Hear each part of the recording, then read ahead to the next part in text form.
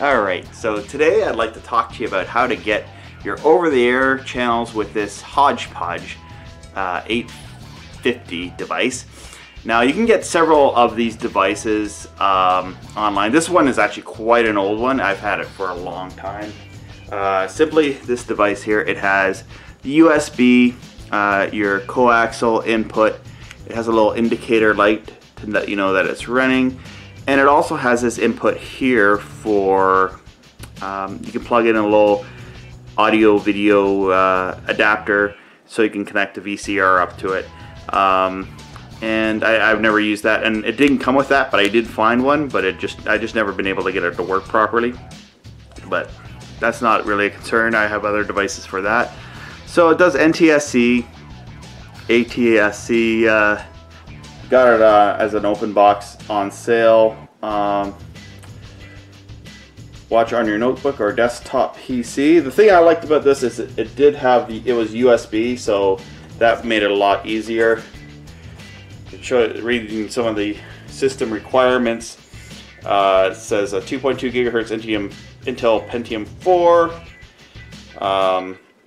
Will work with Microsoft Windows 7, Windows Vista XP, with Service Packs 2. Also for the Windows Media Center, it's a high-speed USB 2.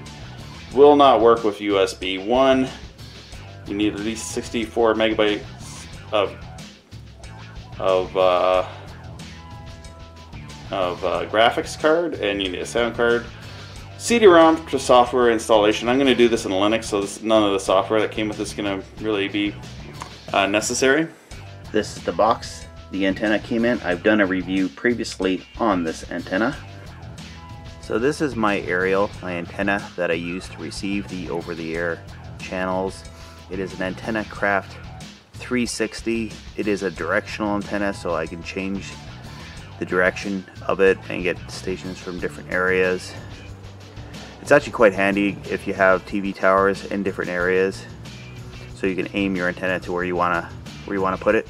I've gotten QAM clear channels with this, but it's not actually made for cable. So there's other devices, like a later version of this Haugepauge device does do the QAM.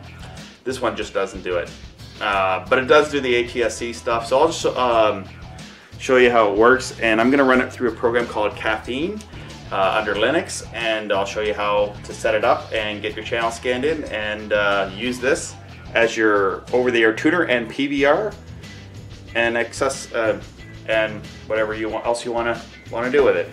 So you get Kaffeine, you go in here. This is what the logo looks like. You install it on your system.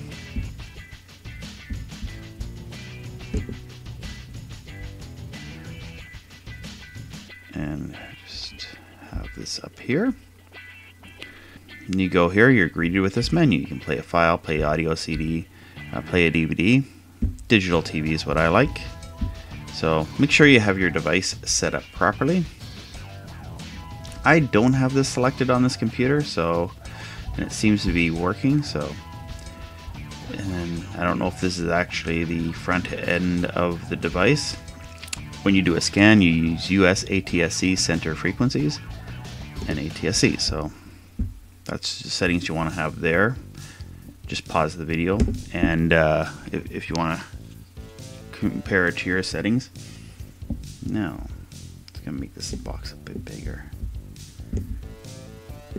So it shows you the signal and the SNR.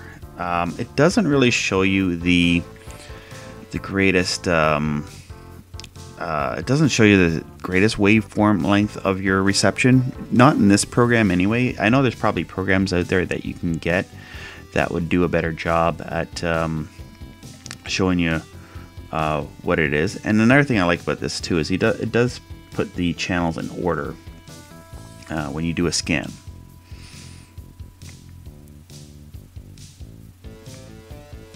So another thing I like to mention is today is a nice spring day. So usually in the springtime, after we've gone through the harshest winters, the over-the-air channels, some of the weaker ones will come in, and that won't come in at all in the wintertime.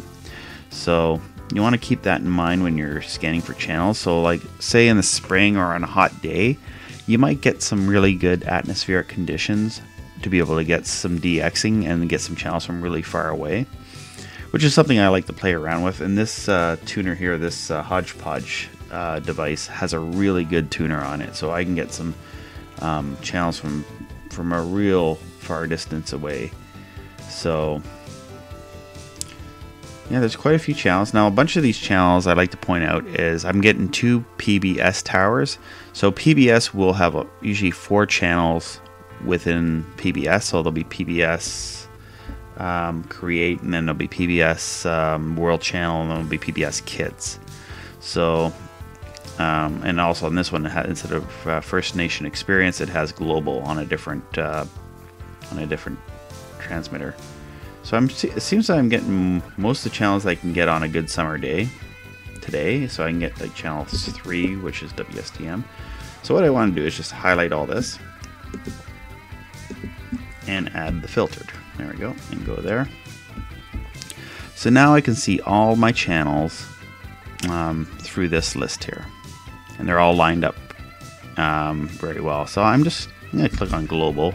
I'm getting Global.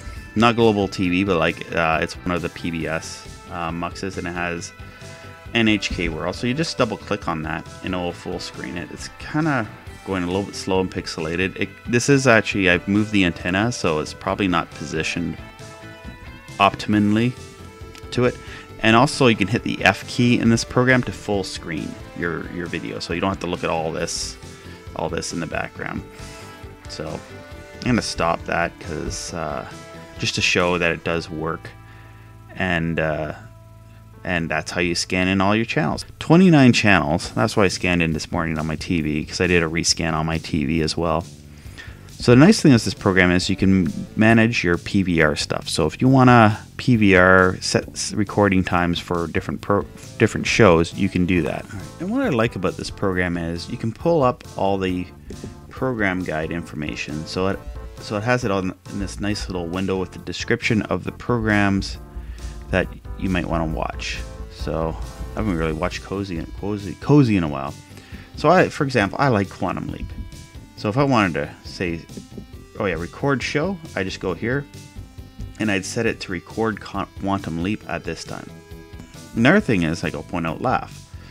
Laugh has, here's the problem I find with Laugh. It used to have a lot of more movies, but now they have like Spin City, Grace Under Fire, Night Court, The Drew Carey Show, That 70s Show, Roseanne. It's like, I don't know, if you like these shows, great. I mean, I haven't been watching any of these shows, but now here I'll show you over on, I clicked on the kids.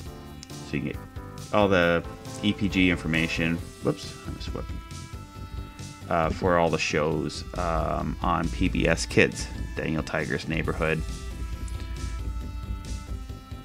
and Sesame Street and all that. So it shows you the times that they're going to come on 24/7. So if you want to watch Sesame Street 12:30, you can watch Sesame Street at midnight, you know. American Gladiators, The Avengers, On Charge is an interesting channel. I'll have to check that out. So yeah, this is Kaffeine, works with that, so give it a check. Check it out if you have a tuner card. Different tuner cards only cost about I've seen some of them for like less than, maybe a little bit more than $20, like some cheap ones that might work. I don't know if you've tried them. Let me know in the comments. I just got this secondhand WinTV Haugepauge HVR device, which I've been using for over 10 years, and it's served me well. And this can be a nice setup if you have an old computer, you want to use it as your PVR and run it in the background. This can be a nice alternative to reuse some old technology. Just install Linux Mint or Ubuntu on it and run Kaffeine as a PVR. Just need a big enough hard drive to store the information and have some fun with it as an over-the-air PVR.